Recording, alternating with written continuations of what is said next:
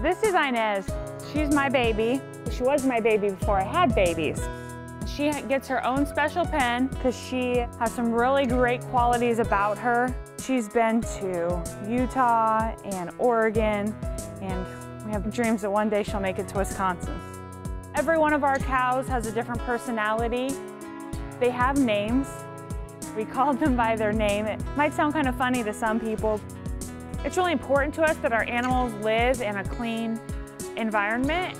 Behind me, you'll see a fluffy bed. This is where the cows sleep.